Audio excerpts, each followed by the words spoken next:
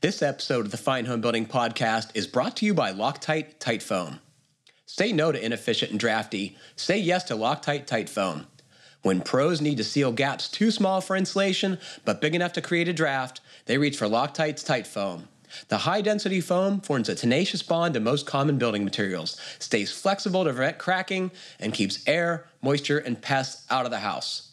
Whether you're adding R-value to the rec room or finishing a boring basement, give that space a second chance with Loctite Tight Foam. Visit LoctiteProducts.com for more information. Hey, podcast listeners, be sure to check out Fine Homebuilding's e-learning opportunities. We've created a special discount coupon just for you. Learn about sustainable home building, using mini-split heat pumps, insulation, finished carpentry, and more. See all of what's available at courses.finehomebuilding.com and then use the special code podcast20 for a discount on any class. That's podcast20 in all caps. Thanks for listening.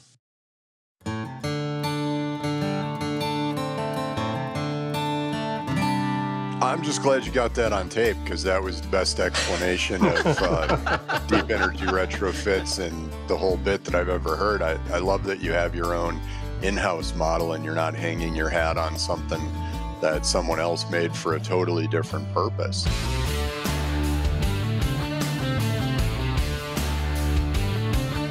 Welcome to the Fine Homebuilding Podcast, a weekly discussion of building, remodeling, and design topics aimed at anybody who cares deeply about the craft and science of working on houses. I'm Senior Editor Patrick McComb. Today I'm joined by Fine Homebuilding Contributing Editor and TDS Custom Construction Production Manager Ian Schwant. Hello, everybody. Our producer Jeff Rose. Hi there. And our very special guest from Timber HP, Matt Amalia. Timber HP is a startup making wood fiber insulation in very rural Maine, and we're going to talk to Matt about that and some other stuff. You can find previous podcasts and check out the show notes at finehomebuilding.com/podcast. Please email your questions to fhbpodcast@taunton.com. Gentlemen, it's great to have you here. Thanks so much for being here this morning. Great to be here. Ahead of the show, Matt, we were talking about with the great anticipation we all had for the startup of your company, Timber HP. Can you please tell us, first off, what Timber HP does, and then maybe a little bit of the history of the company, if you would? Yeah, I'd be happy to. Well, thanks for having me on. I'm really excited to talk to you all. It's a great podcast and bringing a lot of important information to the building community. So Timber HP, as you said, is a startup. And it really is a startup. It's industrial scale manufacturing for sure. There's no doubt about it. But it really is from the essence of how we got it started and how we raised funds and how we got it to the point where we are in production now. Was a startup. It was myself, and my background is that I'm an architect, and I've always focused on passive house buildings. And the other co-founder and CEO is Josh Henry, who is a PhD chemist. We were working together at a local not-for-profit and a school. We were doing a renovation on the board. And we started talking about how an architect and a chemist should collaborate and come up with new ideas and change buildings and building science. And Josh thought I was a lunatic for proposing it because he had no idea how an architect and a chemist would actually collaborate. But the more we had that conversation, the more we actually realized there's a lot of intersections around his experience in material science and the challenges we face with building the next generation of sustainable buildings, from biogenic sources, renewable buildings, healthy buildings. And that's where we converged. And one day, as the story goes, we were in the conference room, the room that I'm in right now, and we had a kind of sample piece of Butex, I believe it was. This is 2015. And he kind of looked at it and said, well, what is that? And I was like, well, this is wood fiber insulation. It's an amazing material. It's made in Europe exclusively, has a 20-year background. It's not produced domestically. It's perfect for above grade wood construction. And particularly when we were looking at the board product, and I said, this board product is for exterior continuous insulation. You install it on the exterior face of the sheathing to provide a continuous layer of insulation. And the great thing, the differentiator about it is it's like Gore-Tex. It's windproof, it's waterproof, but it's vapor permeable. It allows that building to breathe, which is a big differentiator, obviously, from foam. And so he's like, as a materials chemist, he's like, well, this seems pretty straightforward. He took it up to University of Maine Advanced Structures and Composites Lab, where he had been teaching and doing a lot of work. And they kind of reverse engineered it just to see if there's a technical barrier to how it might be produced domestically. Realized that it was a very straightforward process, very similar to a lot of the wood composites manufacturing, MDF, HDF, that sort of thing. And then the next question was, there must be a financial reason why it hasn't happened. And so we actually had the good fortune of connecting with one of the manufacturers in Europe and talked to them. And a little bit of a tidbit about my background and Josh's, we both speak German. I actually have a degree from a German university. And so we had the advantage of being able to speak German and kind of interact with them on that level. And we went over there and just trying to inform ourselves. And I don't think we were the most threatening pair ever to go over to visit an industrial site, an architect and a chemist who had no idea what they were doing. But he was interested in the story, and he was interested in actually the state of Maine, which is where we're located, and kind of the wood products history there. And he actually handed over his pro forma, so we could sort of update the European model with American inputs. And we realized something very important at that point. One was in Europe, wood fiber insulation is a bit of a sustainability premium product. It comes above the market in terms of cost. But what we realized when we slotted that pro forma into the North American market, because of the low cost of our wood here, it would be cost competitive with the standard insulations across the market, foam, fiberglass, mineral wool. And so once we realized there wasn't a technological hurdle and it would be cost competitive and scalable as an alternative sustainable solution that's performance competitive with these sustainability benefits, we realized, you know what, though we are not prepared to do a large industrial project, this needs to be done. And we just jumped right in and started off trying to build this project out. And here we are, gosh, I think 6, 7, 8 years later, we're in production and in the market with our loose fill product. And we're just firing up our bat line, and our board will be out in the market early next year. So we're making great headway. We're really proud of the accomplishments of our team. I have so many questions, man. But for starters, I'm sure that folks are wondering, where did y'all get the money to start manufacturing insulation in a rural area? Well, that's a great question. That was a big learning curve, because when Josh and I first kind of identified the opportunity of this, we did not think that we were the ones to do it. We said, let's present it to some of the big players, the composite manufacturers, the insulation manufacturers. Let's present it to them. We'll show them the model, because for me, it was about just getting the product available domestically. I had no interest in running a manufacturing facility. But what we realized is a lot of the big corporate players, they don't take that kind of risk on. They really don't. That's not their model. They will buy us up later, I'm sure, but they will not go and say, hey, we'll put a bunch of money in and see if this works in the market, because there's a reputational question there that they don't want to confront.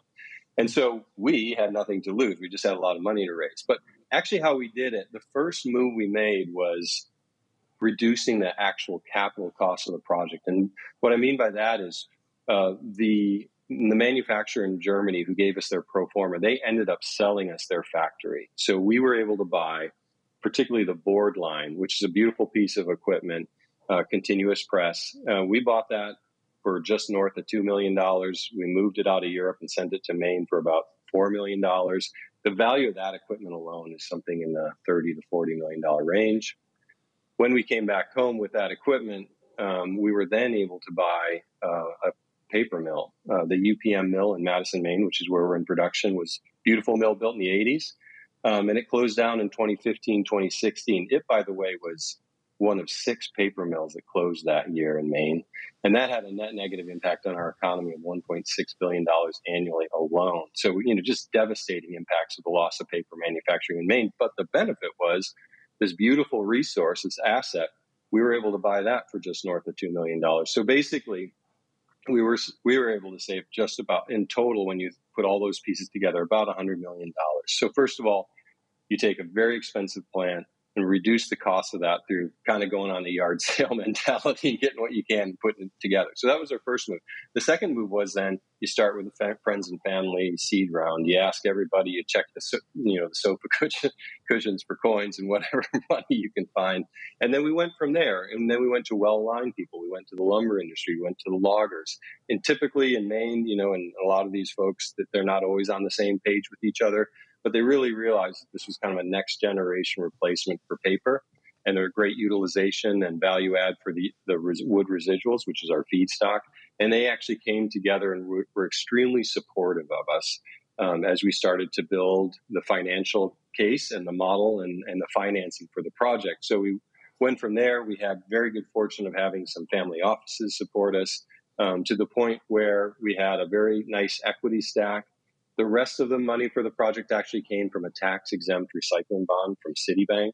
So we were able to put enough equity together to leverage that bond for $86 million. And the nice thing about that was what it saw was our feedstock, the wood chips, the residuals, the byproduct of the lumber industry is considered an industrial waste stream. And they have incentives for projects that utilize those at scale. And that's how we were able to secure that bond. So that's essentially how we put the capital together for the project. First, to reduce the capital, but then to be really scrappy. I mean, if anything, we're a grassroots startup, industrial startup. I think that's the way I characterize this, because we've talked to everybody. I think we have 110 investors in our books just to get it, to get it off the ground. It looks like you have a question, Ian. I hope you do. Yeah. Can you speak directly to the builders out there who have no idea what you're talking about at this point with wood fiber, whether it's the infill or the bats or the board? I think a lot of people hear exterior wood fiber insulation and they get bad memories of ripping off poorly made wood sheathing that's all rotted. Can you talk a little bit about what the difference is between your product and some of those that people might be thinking about right now? Yeah, thanks for asking that question. Yeah, so the wood fiber insulation, it's three products, and that's why we got excited about it, because it kind of fits in every aspect of the building above grade. The first is the loose fill. So that's going to be a drop-in replacement for cellulose. It's a great product. It goes in with a blower, so basically typically subcontractor installed. The fiber has really good integrity. It's treated, it's treated with boric acid, which gives it a Class A flame spread, which means it can be used in a whole variety of projects. The fiber has good integrity, so very little settling with really good coverage. That's the first product. And that's just basically the wood chips refined into that blown in fiber. The second product is a bat product, which we're actually going to use the same fiber stream as the blown in, with a small amount of boric acid as a fire retardant. And we're actually going to put that into an oven with essentially a dry resin. We call it a bicomponent fiber. It's essentially a polyester strand, which gets mixed in about 4% by weight. So not very much, but it gives it that kind of squishy quality of a press fit bat. The material quality of this is very similar to like a Roxol bat. It's not the roll up pink stuff. It's definitely got more integrity, which means that acoustically it performs extremely well, and thermally it's going to be an R4 per inch, so also going to perform really well.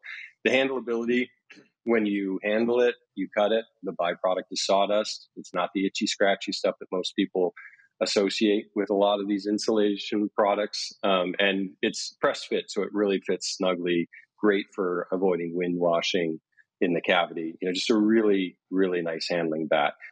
Where it differentiates itself is it doesn't compress well like a mineral wool bat.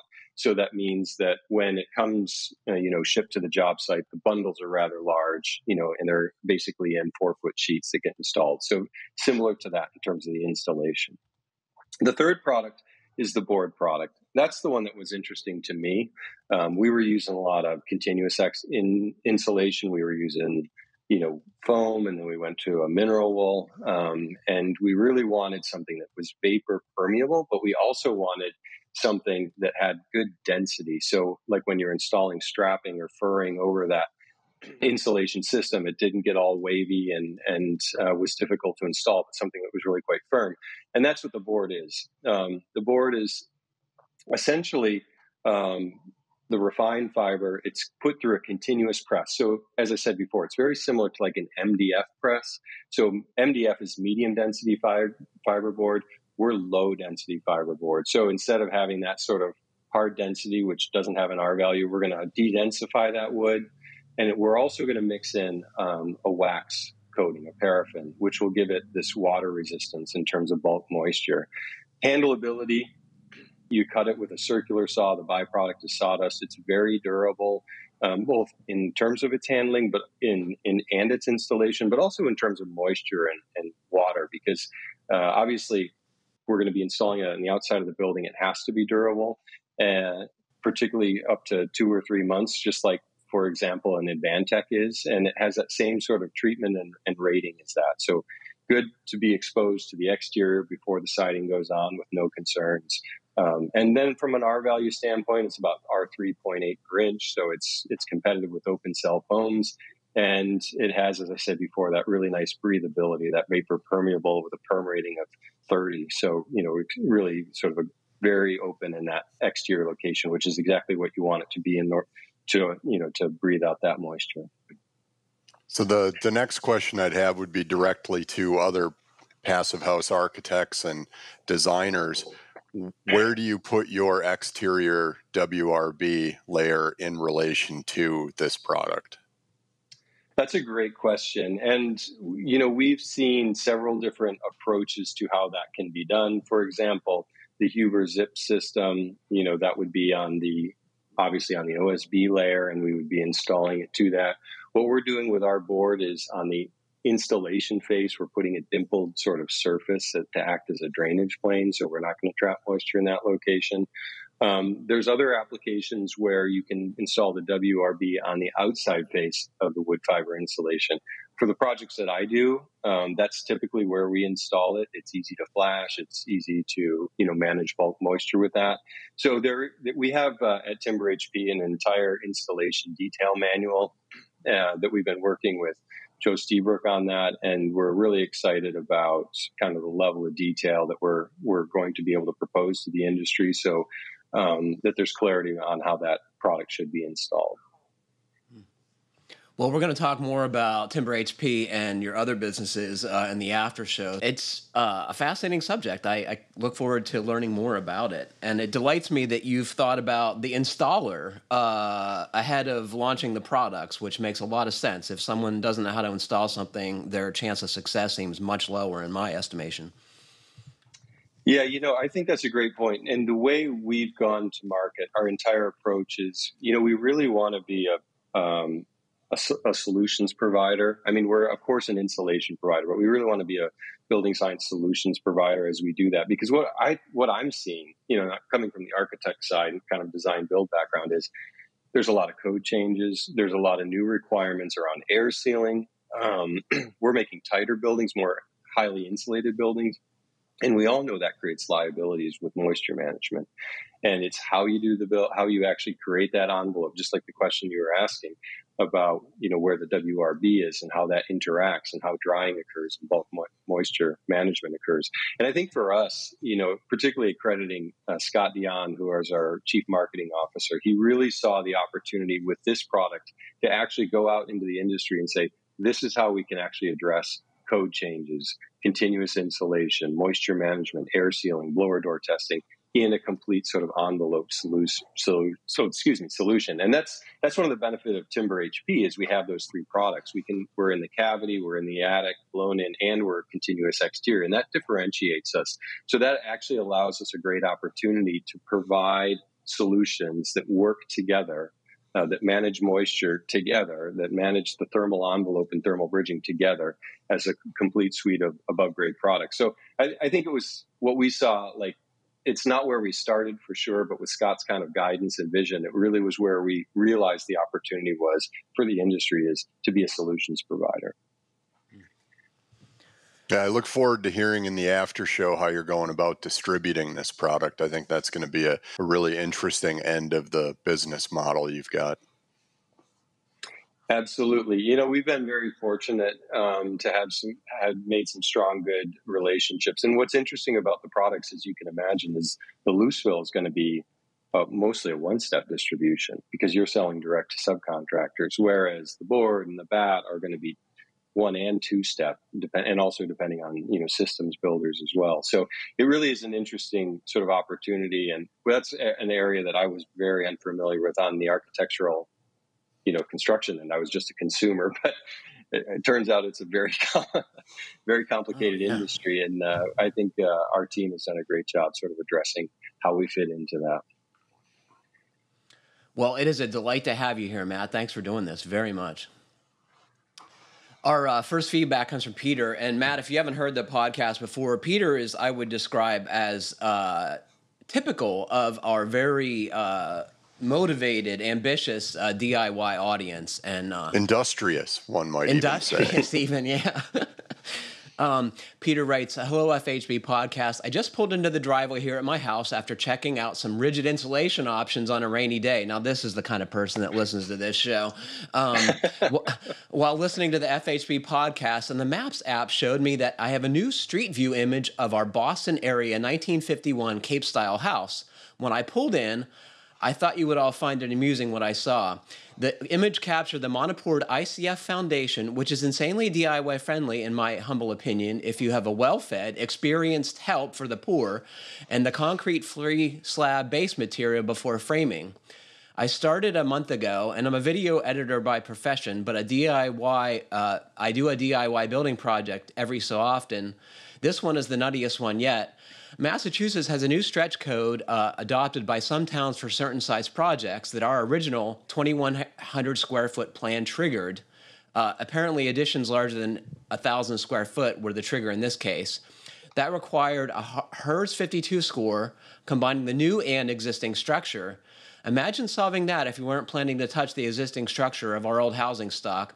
So we scaled the project back to 985 square foot to not trigger the code, but we decided to still retrofit and electrify the house, shoot for the HERS 52 score, and keep all the other aspects of a pretty good house. We were also trying to get the ACH 10.75 down to something more like 1. The HERS requirement needed a 4, but why stop there, right? I was also trying to repent for my previous building sins, and most importantly, trying to build a healthier and more comfortable house for my family. Thanks for everything you put out there and for all the building details I'm using. Literally, I couldn't do it without y'all. So I suppose since I'm sending this email, I might as well include the design build plans I made and some progress pics too. Maybe this is interesting to someone else out there. Thanks very much. What do you guys think? What about Peter's project? It's incredible, right? Yeah, I thought it was a really interesting project, and he had a good breakdown of how that stretch code affects different buildings when you go to add on to them. And that can be pretty challenging. Matt, have you heard about this? Yes, I have. We've been working with it a bit, and I think that's just kind of the point in general. Buildings have become a lot more complicated. We used to be able to just go in and kind of do whatever standard was required, and oversight was spotty in some cases.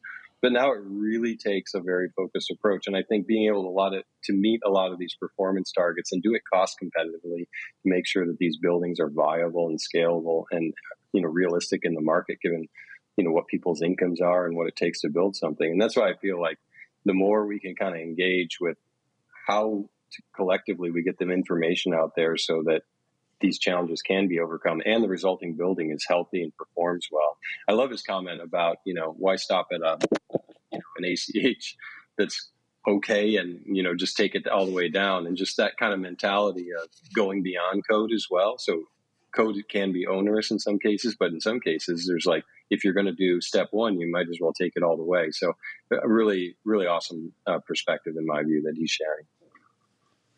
I love seeing the photos. I think he took a great series of photos to document the process, and I hope you all check out the podcast page to look at Peter's photos of his addition, which is quite well done, I must say. This comes from Ed. Dear Patrick and Fine Homebuilding podcast crew, as you discuss problems with homes or rental properties and the importance of having knowledgeable home inspections, I thought of this summary chart and the companion article in the October-November issue of Family Handyman. From Ed, a loyal podcast listener and all-access member. Well, thanks for being an all-access member, Ed, and thanks for the email. Did you guys see this chart of, to paraphrase, it's a chart of likely problems associated with homes based on their vintage. So it describes asbestos, lead paint. What are some of the other things in there, Ian, that caught your eye?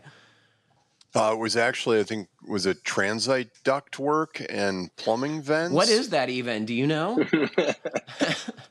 I'll let Matt explain it from the architect perspective. Have you heard of this, Matt?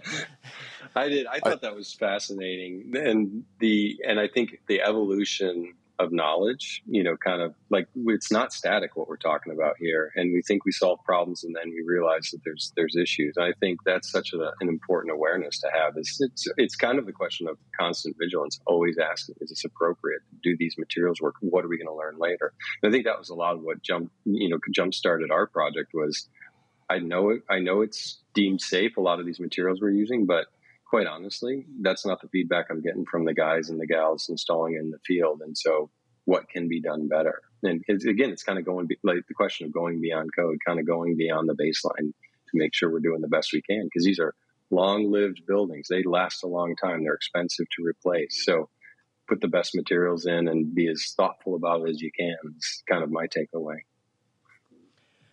I was taken by the sheer number of things that can be a problem in your house based on its vintage. It must have been a list of, I don't know, 2 or 3 dozen things. And it ranged from, aluminum wiring to problematic coatings and, sidings and horrible stuff. I think radon was on the list as well, about an emerging, problem that wasn't dealt with early on, and we've become aware of. And that one caught my eye.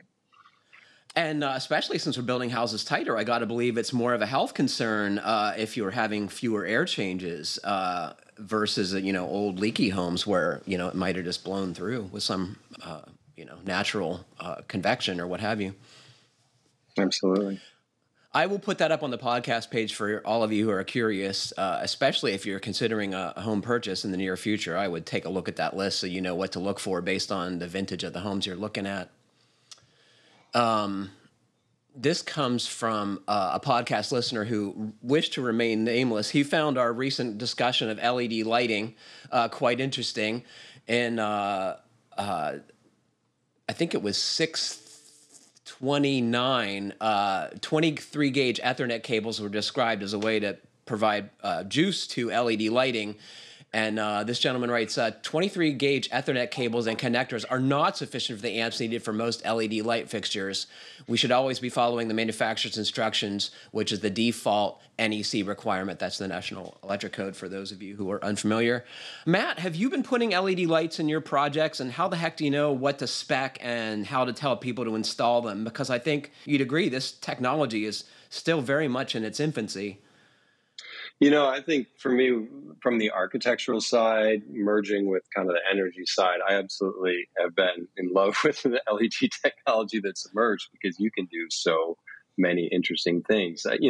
We've had some issues, particularly early on, with transformers and sort of getting the efficiency of the install, particularly kind of knowledge of the electricians doing that install. There's a lot of learning going on there, and like any technology, there's some successes and there's also some issues that we came across. But when you just think of the efficiency jump of the lighting itself, from an energy standpoint, it is definitely an amazing sort of step forward, and not to mention the longevity of those bulbs. So the replacement, and then thinking about where they're located, knowing that the replacement frequency is so low, you, from an architectural standpoint, I think it just gets tremendously exciting. I think the technology is going to continue to evolve, and I think that's just such a key piece of making our buildings more efficient and, from an energy standpoint, more sustainable, particularly as we're going to all electric, on-site renewable approaches. Dropping and knocking that load back as far as we can is just critical first step. So LEDs, I think, fundamental to kind of the future as we move forward. Ian, how have the LED installations been going on your remodeling and new home projects at TDS? Typically done by the electricians, and depending on the electrical contractor for it, will inform how well the install goes or how far into LED lighting we can go on a project that maybe has some kitchen cabinet lighting options, or we've had a lot of closets now have where you open the door and there's an LED strip above the door that lights up the closet, and then it shuts off when you close the closet door. I think they're great products, but as we've talked about in the past, you're somewhat limited by your availability of knowledgeable installers. I've been observing how big the transformers are. Where the heck do you guys hide these things? Well, with cabinets, a lot of times we end up putting them underneath the cabinet, and then you have an access panel in the toe kick so that you can get to it later on. That's smart. I think that's such a great question. That's a struggle we've been having, and good thought from Ian. That's exactly the kind of approach we've been taking. One of the interesting systems we've been using is actually a LED for downlighting that's installed in sheetrock, and it has like a clip flange and a pigtail. And what I love about that is you can fit it in literally the layer of sheetrock plus strapping. So it can be in all sorts of applications and locations without having to hog out for, framing or any of that to get a layout.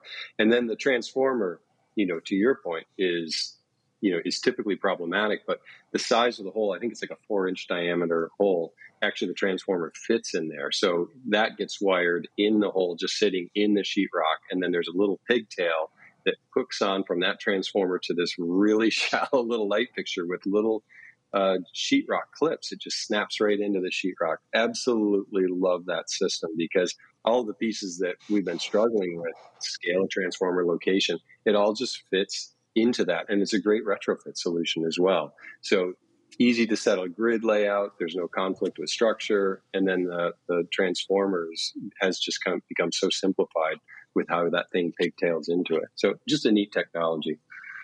Do you get any pushback, Matt, from your electrical contractors on using this stuff? Are they sold on it yet? Great question. I think a lot of the folks that we've been working with over a long period. So we've kind of grown together. And actually these fixtures came from one of our electricians. It's a really kind of happy discovery that they shared with us and said, look, we really like these for this application. Why don't you look at it? And we just fell in love with that technology. So I actually like to rely on the subcontractors too for their experience, because sometimes they've already cracked the nut that, we're struggling with. Ian, have you had any problems with reliability with these new LED generation of fixtures? Not in the last 12 to 16 months, but I can remember a lot of instances 2 years and plus ago where it seemed like if you had a 10-pack of them, you'd have at least one dud in the 10-pack, but that seems to have been sorted out. One thing I wanted to ask Matt about these fixtures is, have you had any experience with the gasketed ones for any airtight drywall assemblies? Interesting. We have not. We from our detailing, we tend not to use the drywall as our air barrier. So we, just because of the complexity around that, so we just try to avoid that altogether, to be honest. Don't use airtight drywall approach generally, Matt, is your recommendation, or is it just a case-by-case basis? So for us, well, there's new construction and existing, renovation. So I don't mean to, I don't mean to claim that it's all the same, because I think on this podcast, we all know there's so much complexity that comes about just that simple question. But on new construction, we tend to use, from the sheathing standpoint, the OSB layer as our air sealing layer. And we're always assuming continuous exterior insulation on the exterior to protect that from any, dew point issues. So for us, that's usually where we like to handle it, because then we can tie it into the window system. We can tie it down to the foundation, up into the sort of attic insulation, depending on how we're doing that. In some cases, though, we have on a roof assembly gone to that air sealing layer in that location. What we'll tend to do is try and put an air barrier strap and then the sheetrock, just to avoid those penetrations. We do consider painted sheetrock, though, as a moisture retarder into that wall assembly. It plays a role in our system for sure, but it's not. It's typically not our air barrier per se. Well, our first question comes from Evan. Hello, Fine Homebuilding team. A client of mine has a 2020 slab-on-grade metal shop building that has moisture coming in around the perimeter. It looks like the slab flashing, if that's what it's called, is sloped toward the building and directing water inside as it flows down the exterior wall. I think the walls are sheet metal with metal framing and fiberglass bats, which are not conducive to mold growth, which is the client's concern. But her air samples did come back with elevated levels of mold. To rectify the source moisture issue, I thought about sealing around the outside perimeter of the exterior wall, but that kind of seems like a bad idea since water would have nowhere to go but into the building. Am I thinking about this the wrong way? Do metal buildings require a drainage plate / weep area at the bottom of the wall, or can they be caulked on the exterior? Thanks for the help, Evan Bachwig, All Mold Pro mold assessment consultant in Dallas, Texas. We hear from Evan all the time. Thanks, Evan, for your regular correspondence. Thoughts, gents? I think those buildings are difficult to waterproof to start. Typically, that piece of flashing he's talking about is L-shaped and runs up behind the bottom corrugated metal sheathing or corrugated metal siding. So it shouldn't be getting in behind that. It looked from the photos like possibly the grade was too high around the building and was allowing it to actually flood in underneath that piece of flashing. Yeah, that was exactly my instinct as well. It just was a bulk moisture kind of site grading issue that if they could get some positive drainage away, that might start to mitigate some of those issues of that moisture migration under that layer. I think in this kind of commercial building, one of the ways to economize is to do less site work. And if you don't have to bring in dozens of yards of gravel in and you can put the slab right on grade, that's going to save a ton of money. But I think the risk is the building is too low. And how do you guys propose solving the observation that you've both come to is that this building is getting wet from grade? Well, one thing you could do is go with some Mike Gerton style ground gutters surrounding the building where you would have your gravel channel with, I think Mike sometimes uses EPDM roofing material in the ground to channel the water away from the building. You could look at something like that. The benefit of having the slab is if you dug down the perimeter of the building, you'd actually have something to attach that ground gutter to, as opposed to a building that doesn't have the slab, like my metal building just has the gravel floor. So I wouldn't be able to do something like that, but I do have the many yards of gravel surrounding the building. Yeah, thoughts on this, Matt? Yeah, I like that concept because where my mind went initially was trying to get some sort of perimeter drain. And I love the idea of the ground gutter and combining that. The question there is going to be, do you have enough site slope for positive outfall so you can actually move that water away? So I think I like the idea of the ground gutter. And then if you have the opportunity to get some, with some slope on that site to be able to get to daylight that, I think you're going to be able to move a lot of the moisture away from the building. Jeff, you have thoughts on this? You always have a practical take on our builders' problems. I think that you guys are on the right track. I can't think of anything.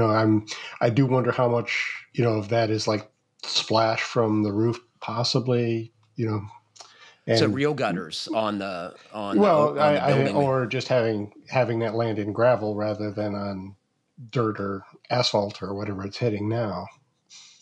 Yeah, he has the benefit of not being in a snow climate like I have, where I can't physically put gutters on my metal building because the snow sliding off the roof would rip just about every gutter right off the building. So I had no choice but to have the gravel path around the building. But if you're in Texas, you could put regular gutters on it as well. That's an interesting question here. So, where gutters are a problem, I'm guessing rural Maine is among those places. Am I right, Matt? What's your go-to strategy for roof water management? We do use gutters for sure. It's seasonally you can have issues with those.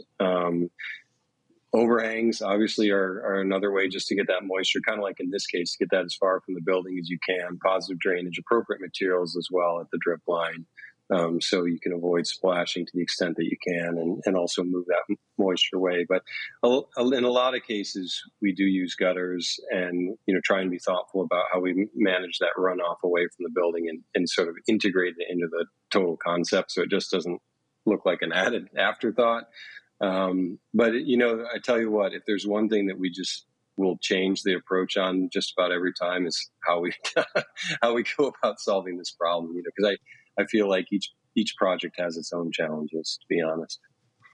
And you pointed out that site conditions have a huge impact on how you deal with roof water too, right? Exactly. And there's other conditions around where, you have habitable space or patio space and, where you take the water down, how you take that down and manage it away from the building. So you don't cause other problems on site. And a lot of times it really comes down to like form making, roof lines, where are you combining where are your valleys combining?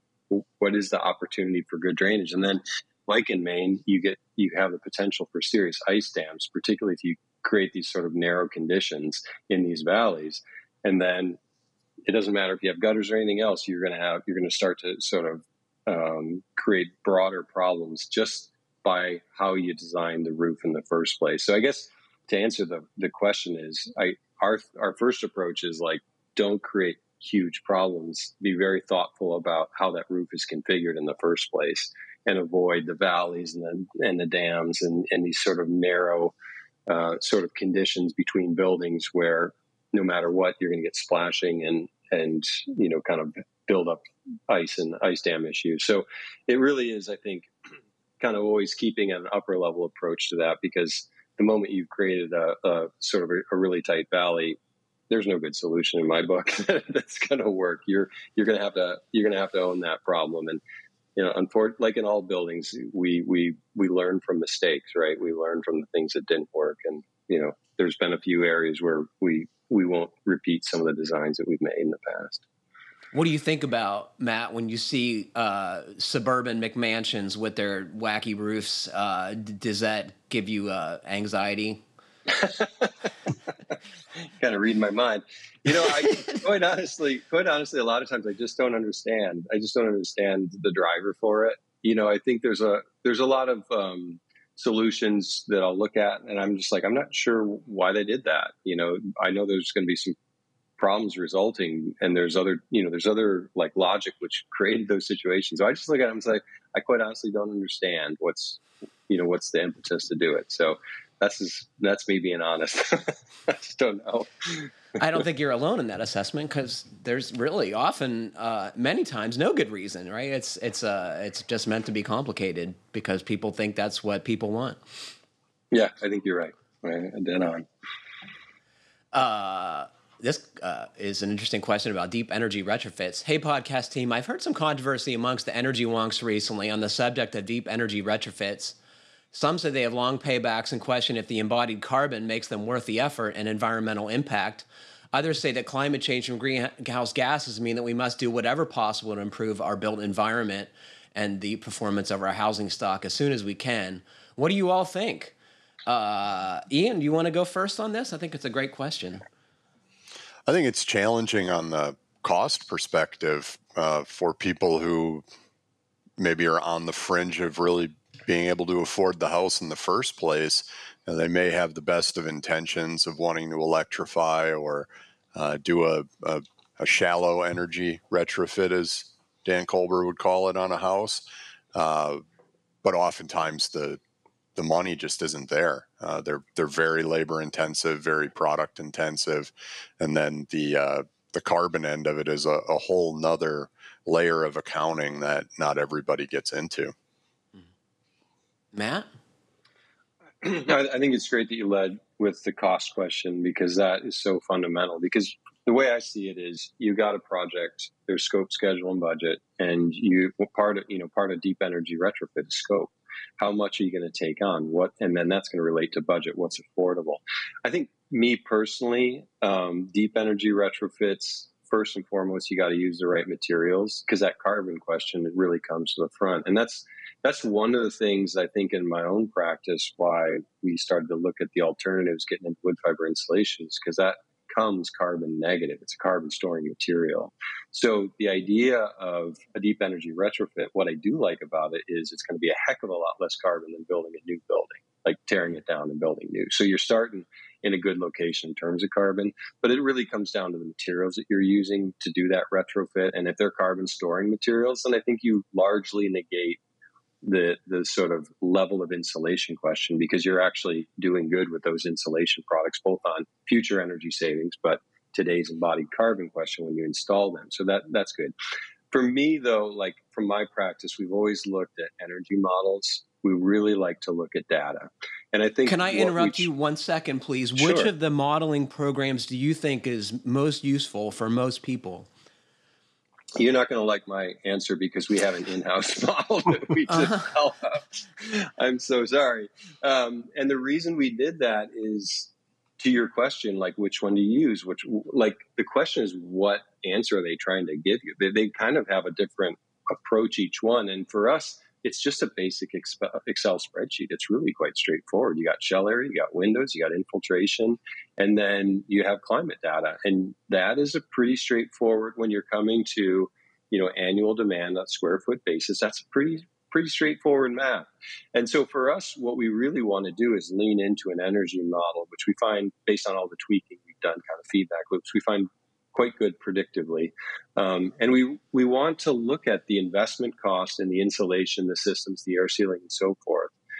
We want to look at the long-term energy performance, what the cost reductions are, what those savings are. They're not always going to be, in a retrofit, we find not always going to be the tightest relationship. It's not like a slam dunk solar install that you get a 5-7 year payback. Sometimes it's 12 years, sometimes it's 15.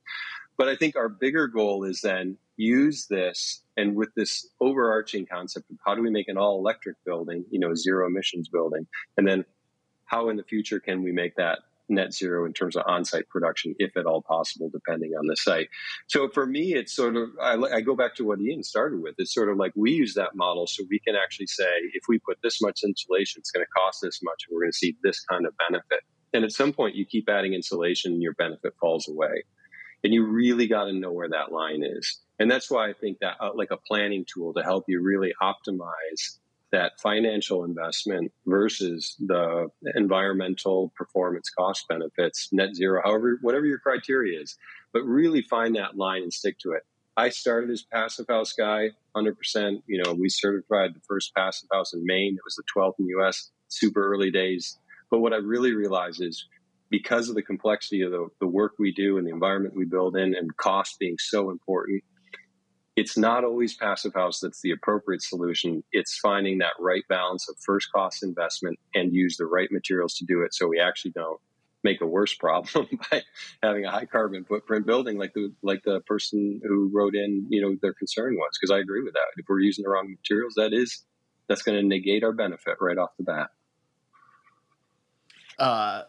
It seemed like you had something to say, Ian. I'm just glad you got that on tape, because that was the best explanation of deep energy retrofits and the whole bit that I've ever heard. I love that you have your own in-house model and you're not hanging your hat on something that someone else made for a totally different purpose. Yeah.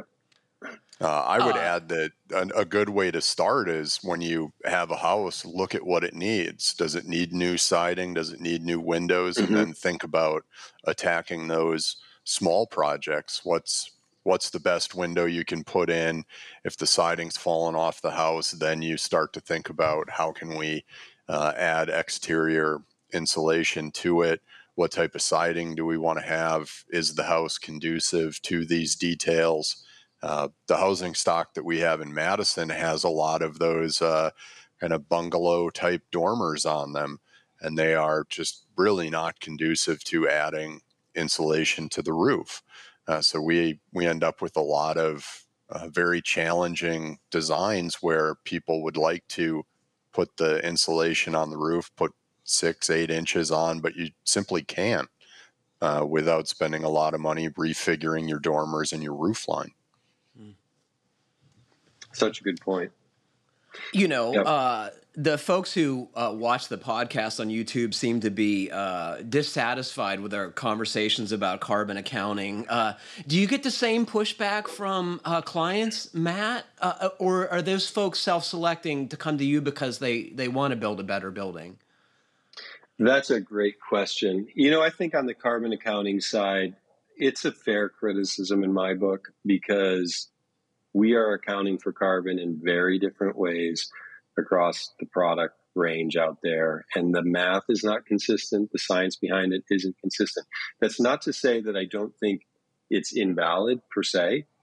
it still is about carbon and embodied carbon and materials, and it has to do with the lifespan and recyclability of materials. All of that is real, but I just think the actual tools we have and the metrics we're using right now is in process. It's evolving. And in my mind, quite honestly, that's okay. Like, it's going to take time to figure out this scale of complexity of problem. It's going to take some trials. It's going to take adjustment to the standards. So, for me, I say I hear the criticism. I think we're in process with this. The key is to do it in good faith, in my opinion, and continue to try and make strides forward, because let's be honest, there's no rule book. We're writing it right now. And that's the state of the art. And so the way I see that is there's some fundamentals about materials, products, carbon, chemicals, and the amount of chemicals in various products and so forth, their performance. Like, we really try and keep it on that fundamental level. And I know, for example, with like wood fiber insulation, we're using a waste stream from the lumber industry with very little energy. We're creating an insulating product that inherently stores carbon. If you can look at the range and have a debate about that. You can have a debate about end of life, but it's a natural material. It has very low chemical inputs. It's fully recyclable, and it's storing carbon. And for me, we can put the data around it and say this, this, and this, but I would try and keep it on an upper level when it comes to those conversations, because we've run a bunch of LCA models. We use Tally a lot, and depending on all these little settings about end of life, you're going to have very different outcomes. So we don't try and sort of use that data and say it's more accurate than it actually is. So we try and keep that on an upper level. And I think we also try and just stay in the debate, stay in the conversation. And for me, I'm trying to keep it on a positive level. Like, let's just try and get as far as we can with carbon accounting, and then share the information and try and move this thing forward. Like, it's not about winning right now. It's about, developing understanding. I am super excited. There's so much more to talk about. I'm left a little speechless, but we are going to talk more about this in the All Access After Show. I want to hear more about physically what it's like building insulation in Maine. That's fascinating to me. And I'm also angling for a tour of the plant. So I would love to have you guys come for a visit. So you know where we are. We'd love to have you. We're very proud of the facility. So yeah, how we make it actually is quite simple. We get wood chips delivered from sawmills primarily. We do get some wood chips delivered from chippers who take low grades slash and pulp out of the forests, and then they'll chip it and provide that as feedstock. We call it a clean paper chip, basically. That's what they used to give the paper mills. And so what we'll do is we'll take that chip, we'll convey it into what is like the best way to describe it is the biggest Instapot you've ever seen. And we're going to heat and soften the chip up under pressure and steam, 8 bars, which is very high pressure. And that's going to kind of soften the fiber. We're going to cook it for about 4 to 5 minutes and kind of loosen the fibers up. And then what we're going to do is we're going to auger feed it under pressure into an opposing plate refiner, a thermal mechanical pulper, as they say. It's basically 2 plates spinning under high pressure, really fast. It's 42-inch round discs with all these little knife blades that just take the wood chips and rip it into fiber. You've held wood fiber insulation, so you can kind of see that fiber size. It's like it's visible, and that's something we adjust by the pressure we're putting under there and the width between the refiner plates, which is like a 1/16 of an inch, and that's how we get to that fine fiber.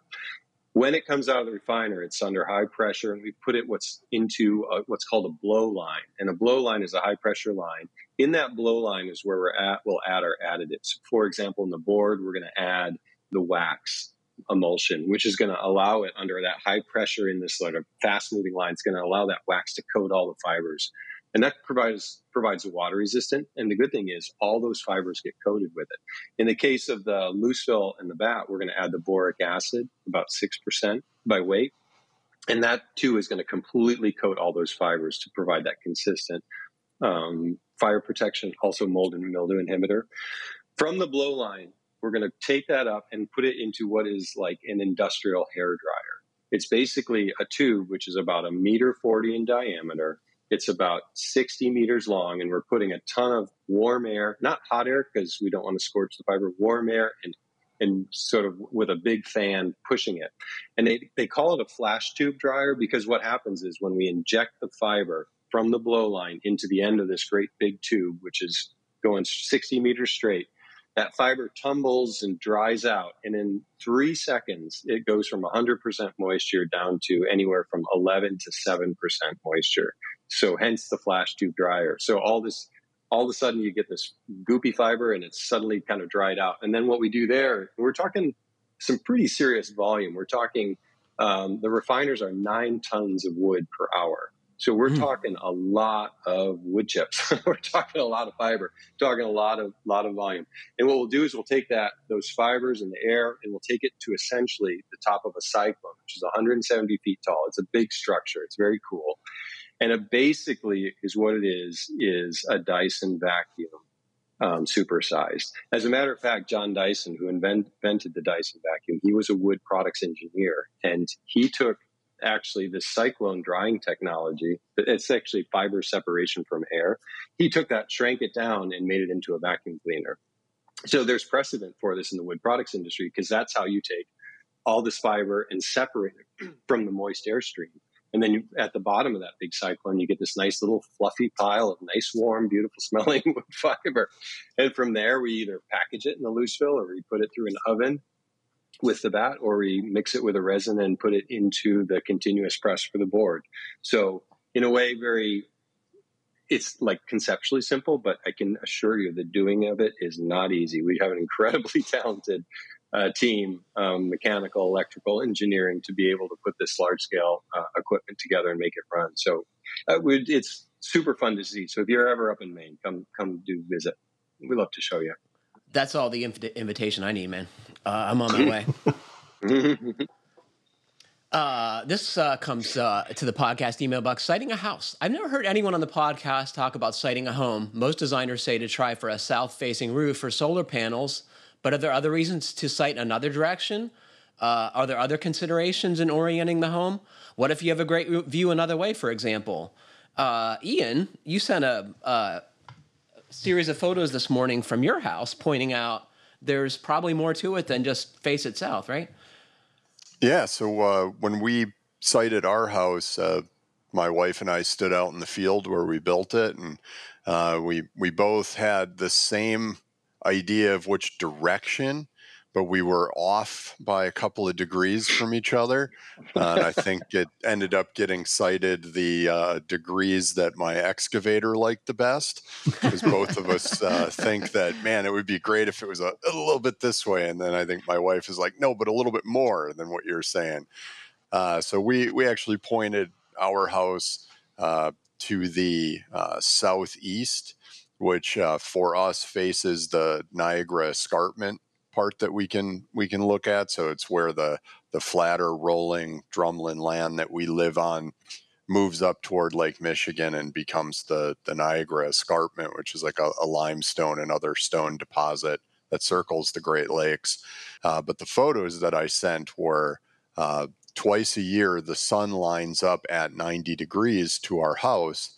And by just a quirk of how we sited it, it's also at a time where the sun is really low. So as it comes up, it takes a long time to get to height, and it just fills both levels of our house that are sited to look that direction with light. And it just gives this really great feel inside the house twice a year. And I always love being home at sunrise on those days. Matt, what do you think about this? I'm sure in architecture school they had very simple rules on what you're supposed to do. Am I right? Well, I always say don't put your picture windows facing your neighbors.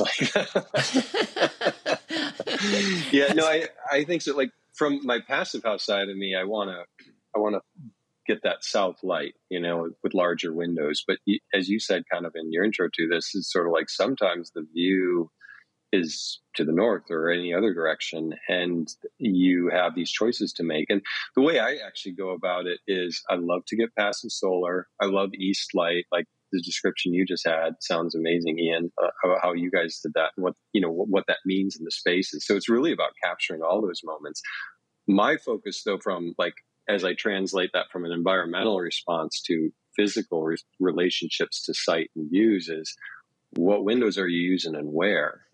That's the thing. Because if you're going to do a big wall facing west because there's an amazing view, of course you put the windows facing west, but you just got to make sure that you don't overheat that building. So, thinking about what the SHGC or some sort of shading for those windows is critical. It's part of that siding question. And if you're doing north windows, just use a good window, because there's going to be more heat loss. There's no offsetting gains, but if that's where the view is, then enjoy that view.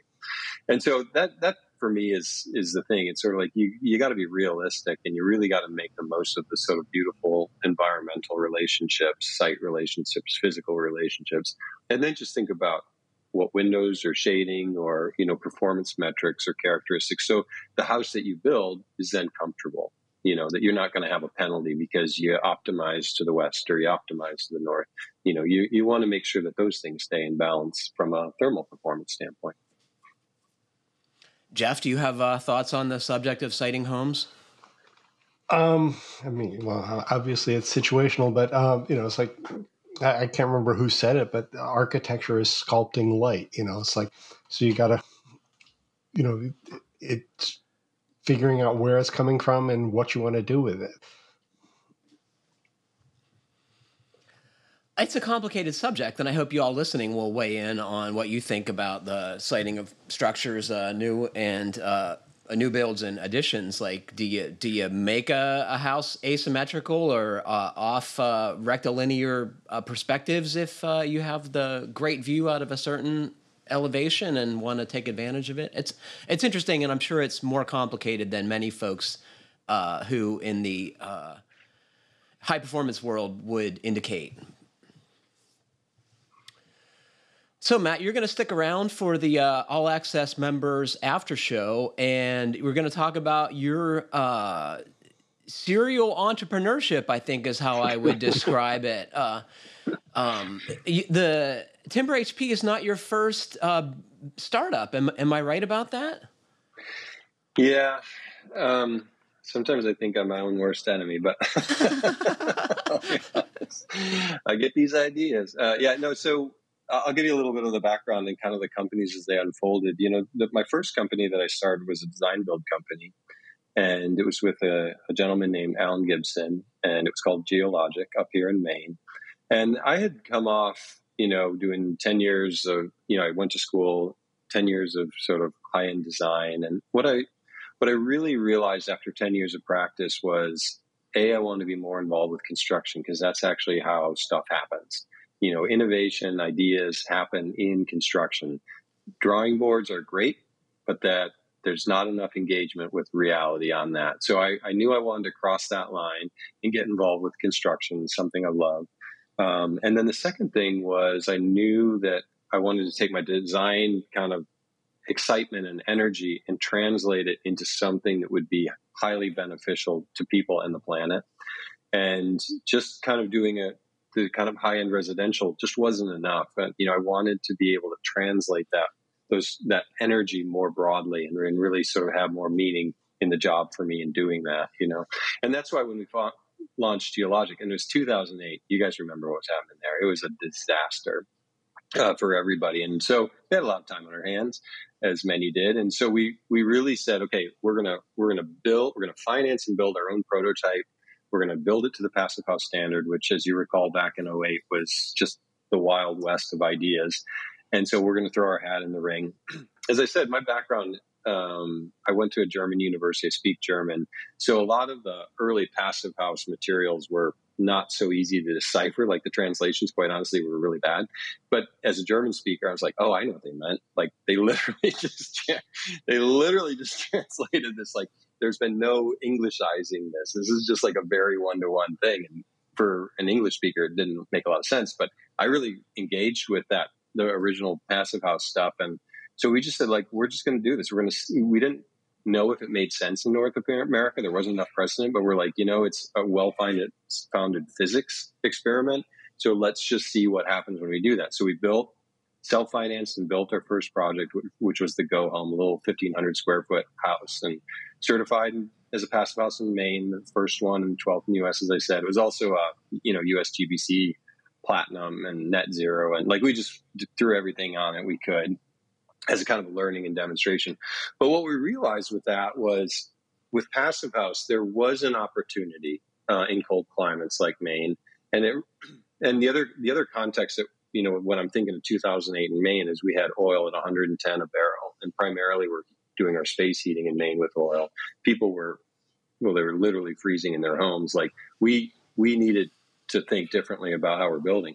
So, it was kind of an environmental thing. It was also kind of a social, financial thing. But what we really realized with our first Passive Houses is this opportunity for scale and sustainability, which kind of informed how I think about the other businesses I've done. Is if you want to do something sustainable, it can't be at a high cost premium to standard construction, because people do not invest in that. They just don't. And I think all of us in the room have been in this industry. We know they don't. Like, there are some who will, right? The odd investor, they'll go for it. But that is not scale. That is niche. That does not move the needle. That does not make change. And for me, it was sort of like, as I said, I'm like, if I'm going to put all this effort in my day job, I really want to try and make buildings more sustainable. Like, I have a family, I have kids. Like, we got to get onto this thing and do our part. And build, architects and builders, we have an outsized impact on the environment. I mean, our day-to-day job is 40% of emissions in the economy on an annual basis. Like, we're not dentists where, scratching somebody's teeth doesn't have a big environmental impact, but what we do every day is huge. And that's why I was like, there was a wake-up call for me, which is a big driver. And so back to the financial things, we realized you invest in the building shell, and basically in Maine, we're using 3 times the amount of insulation to do a Passive House, but you can reduce the cost and complexity of the mechanical system. Now, I find in residential, that isn't perfect math. We're usually, from a first cost basis, about 6% standard construction. Like, we get close, and, we can kind of mitigate those costs, but we're not quite there. But on larger institutional projects that we're doing, actually, we are coming in cost parity, Passive House with new construction, just because the floor to shell area dynamic is very different and so forth, and the scale of mechanical systems. But the lesson for me was, we really have to be cost competitive to have the scale impact. And that's why when we started to think about the materials we're using to insulate our buildings, because essentially the difference between a Passive House or a high performance building and a standard built building is how much insulation you're using. The studs are the same, the siding, sheathing, everything else is the same. And so we really started doing a deep dive on the insulating products. And that's kind of the Timber HP story that I told, where Josh and I came together looking at that. But the reason we ended up doing Timber HP, like from the business standpoint, was we knew that it was cost competitive and it had performance benefits, sustainability benefits. So we knew it was worth the effort. We knew it was an investable opportunity, as in we could sell it to other people to put their money into it to help us do this. And then it was worth doing, because I honestly feel that we can really improve buildings with these new technologies if they're at scale. But it has to be at scale. Niche things don't help. I mean, it's good. Everyone should do what they can, but we really have to think about how we implement at larger scale. And that was the driver for Timber HP. There's 2 other companies. There's Opal Architecture, which was the architecture side of Geologic. And now we also have a prefab CLT company, which is using the wood fiber insulation from Timber HP with pre-cut CLT. I kind of think of it as a love child, like the architecture side and the wood fiber insulation side. You put the 2 together and you have kind of a next generation prefab company. But those are the companies that I have that I'm working on these days. We're going to talk more about that in the podcast after show, and if that isn't the best teaser, I can't imagine what's going to get you to tune in. There's so much to talk about. Well, unfortunately, that's all the time we have for today. Thanks to Matt, Ian, and Jeff for joining me, and thanks to all of you for listening. Please remember to send us your comments, questions, and suggestions to fhbpodcast@taunton.com. And please like, comment, or review us however you're listening. It helps other folks find our podcast. Stay tuned for the after show, folks. Thanks very much for listening.